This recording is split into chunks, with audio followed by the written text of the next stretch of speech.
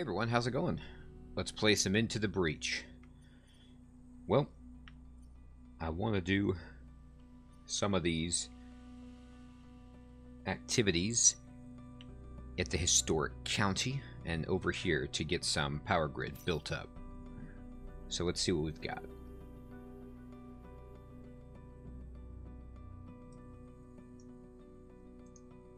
Old Earth proximity mines are buried in this region from hundreds of years ago. We were slowly disarming them, but then we thought, why not use them against the Vec? Interesting. Okay. End the battle with less than 4 mech damage. Jeez. Protect the coal plant. Okay. So what? These... Any unit that stops on this space will trigger the mine and be killed. Interesting. Okay. Well, let's try to figure out ways to exploit these mines.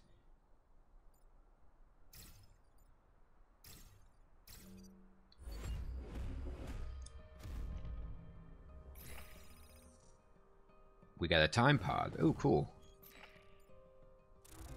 Uh-oh. Well, I hope they don't step on it. Shoo. Alright. So this is Operation Knock Vec into the mines. Where can you shoot? Uh-oh. We're all hemmed in with this guy. Okay.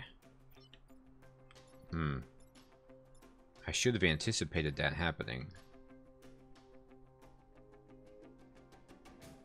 Alright, let's think about the best way to do this. This guy has 2 health, this guy has 3.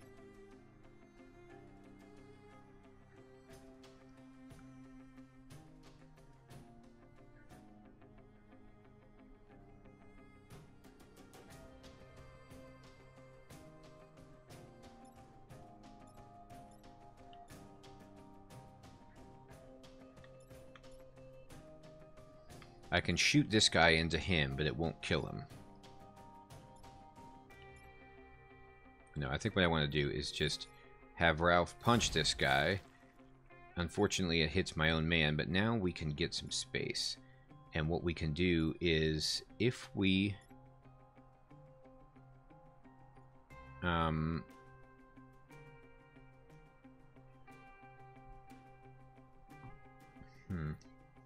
Before we fire, let me look at my options. Yeah, this is the perfect option. So I'm going to take collateral and move him here to get the time pad, and then we'll shoot here. This will knock this guy here and this guy here, so they'll both be killed by the mines. And then this guy will have 2 damage on him, and then we can move over here and knock him into this. We recovered the pod. Oh, we don't have the range to do that. Oh, that's a shame. It was going to work so beautifully. Oh, it's because we can't shoot over this mine? Well, then let me move to a different space. That's weird. Why can't I shoot over the mine? That seems so bizarre. It's on the ground. How could I... Alright, I guess I can't.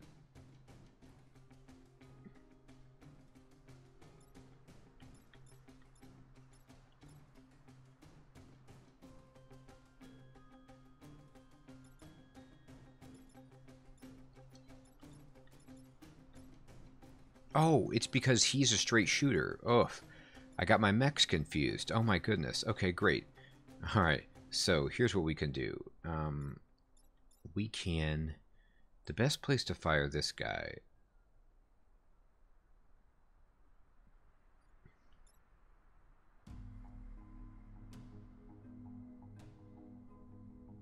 is here.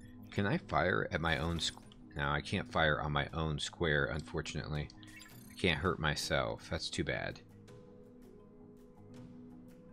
Alright, so I think because of this bad placement on my part, I've kind of boxed myself in. I really have to remember that you can't move through tiles occupied by like a building or whatever. So this guy, putting him here, really put him up against it.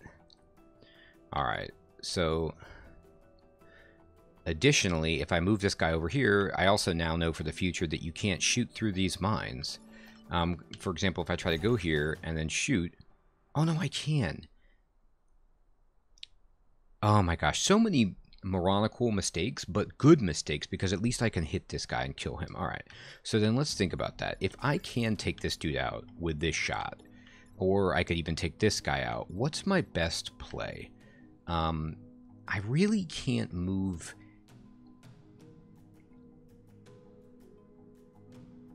Where are you attacking? You're attacking this. And you are doing how much damage? 1 damage.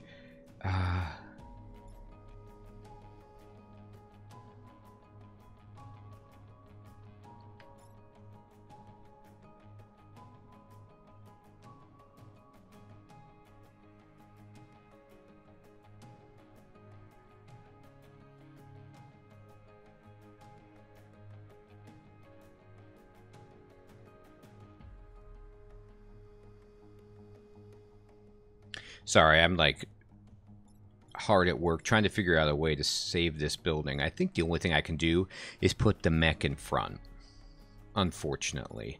But then if I put the mech in front to block, where am I shooting? Here? No, that would kill me.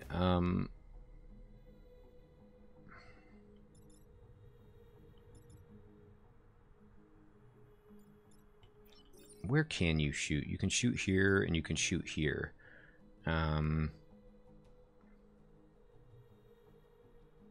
All of which is bad. Boy, this is tough. This is really tough.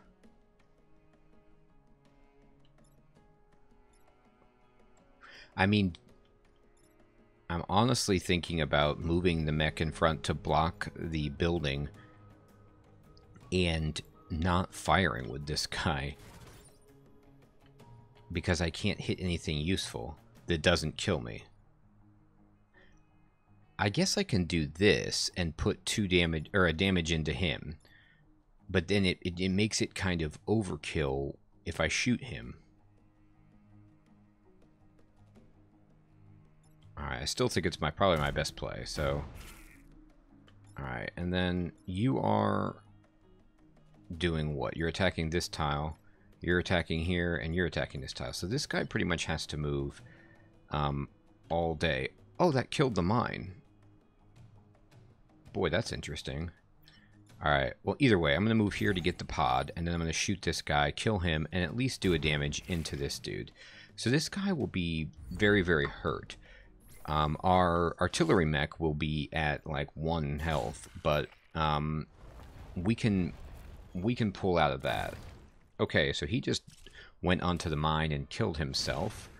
So did that guy. This is a really exciting. I'll take it. Oh, you know what I just saw over on the upper left, too?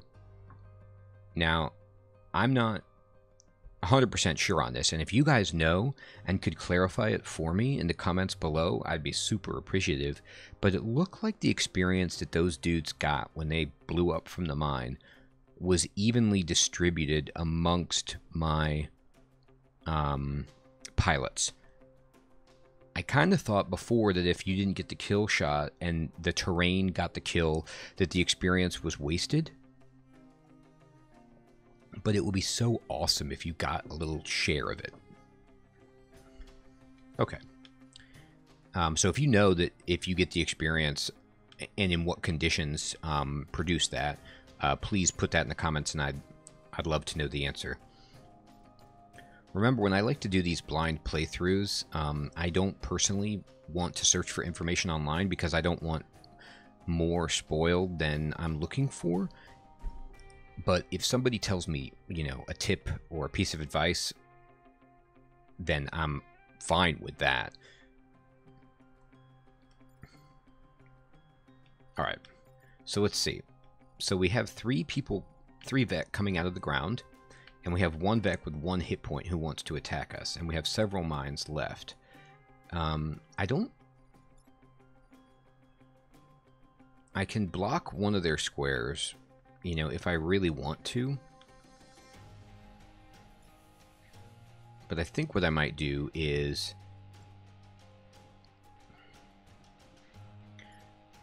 move up here and shoot and kill this guy.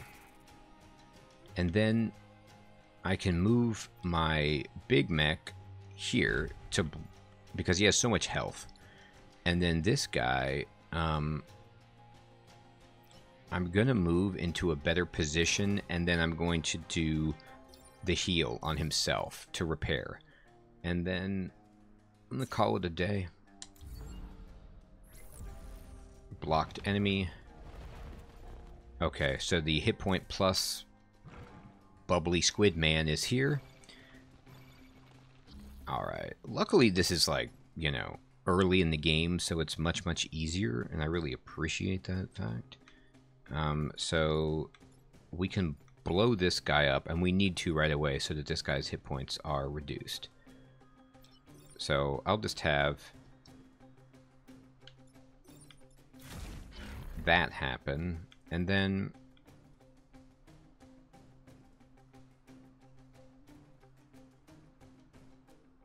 I could just knock this guy into the mine, right? It seems pretty good. And then let me stand here and repair. So we'll block, but and take damage, but then it's a net gain of, oops, no, I need to heal. Yeah, heal up. Alright. Thanks for that little flavor, Steve. Okay, and we will pass.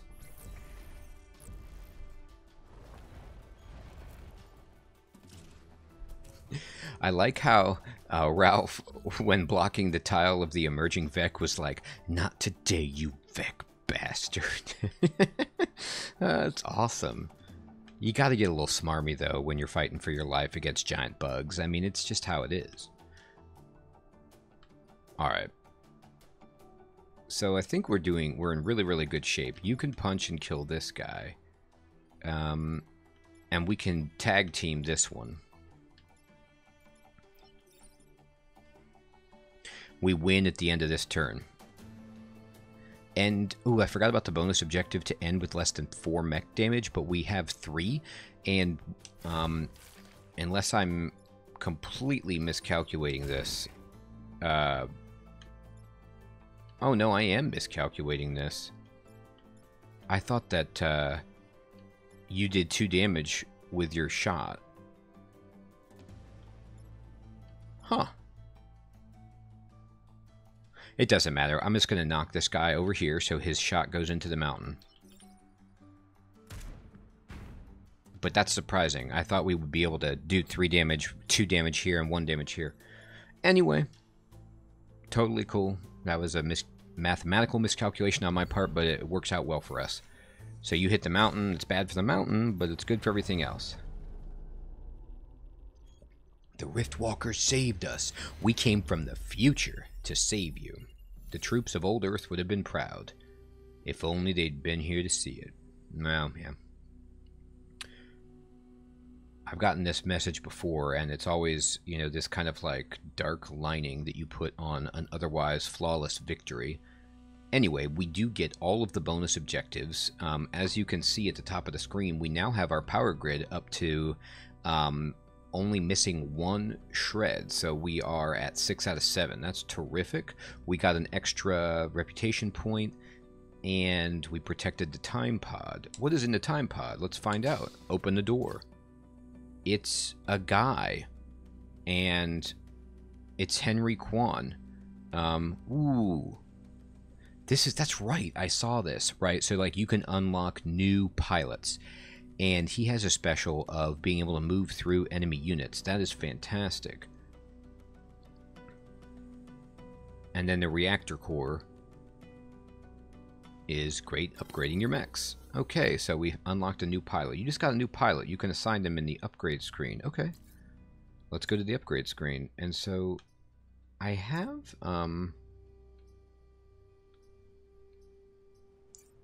I think I would probably want the artillery pilot to do that, right? Henry Kwan. And he's just better than the our other option than Colin Smith, who has no skills and only 9 experience. Quan came from the future. I believe that's where the pods are coming from. Well, where else could they come from? They can't come from the past. That makes no sense. But anyway, and he's got 23 of 25 experience, and he has this skill. It looks like each pilot could potentially have 3 skills. So I think to help with the increasing difficulty of the game, or to help you get further in the game, you start to get pilots who have these passive abilities that really, really benefit you. So this is great. So now this guy, like in the previous situation when I got penned in, granted it was my cannon mech and not my artillery mech, but still, there I can move around. I can go through enemies. Alright, that's perfect. Alright, Henry, you're in. Let me go back and let me go over to my mechs, and let's go to Ralph. And if I upgrade him, it'll let me give him a move if I do spend the upgrade on him, I believe. But I could also just as easily upgrade someone else, you know, and I could give Steve some extra health, or I could give the artillery mech some extra health. And it's probably in my best interest to spread the skills around. That being said, I'm not actually going to do that. What I'm going to do is upgrade him and give him an extra move. And the reason I'm doing that is because he's got all this health, and he can only attack at melee, and I've been in situations before where he's too far away and he's useless, whereas the other guys have some ranged attacks. So this is probably, it could be a bad idea to kind of like Voltron up Ralph's mech and, you know, leave the others behind, but for now I'm happy with this. Alright, and I'm going to go to Ohm Town because I love meditation and electricity, so Ohm Town sounds great. And all I have to do is protect the power generator. This has one of these objectives where you're not supposed to kill them, and so I'm not enthusiastic about that. But they explode, that's why. Drive it away, but don't kill it. So we're going to be moving them away. I don't know if I'll get this bonus objective, but I'm definitely going to protect the power generator. Alright everybody, I think this is a good place to stop this episode of Into the Breach. I might, depending on what you guys think, start combining 2 missions into each episode if I play through them a little bit faster as I get more experienced with the game. But right now, I think the pace of one episode that's about 15 to 20 minutes long, around that range, 1 mission per episode is reasonable. But if you guys think you would prefer to see 2 episodes in one, just let me know in the comments below and we can do that for sure. Everyone, thank you so much for tuning in. I hope you enjoyed this Let's Play Into the Breach here in 2020. I'm loving this game. It is very challenging, but I love the, you know, pseudo simplicity of it, the graphics, everything about it. Love mechs. It's great. So I hope you enjoyed it too, and if you did and you haven't yet subscribed to the channel, could you please do so? I'd really appreciate it. And I'll check you guys in the next episode. Take care.